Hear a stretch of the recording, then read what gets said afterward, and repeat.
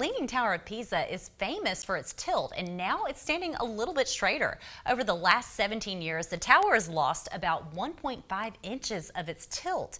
This thanks to the ingenuity of some engineers who purposed to save the tower back in the year 2000. At that time, there were concerns that it might collapse. They took some dirt from under one side of the tower and attached heavy weights onto the tower itself to try to correct the lean.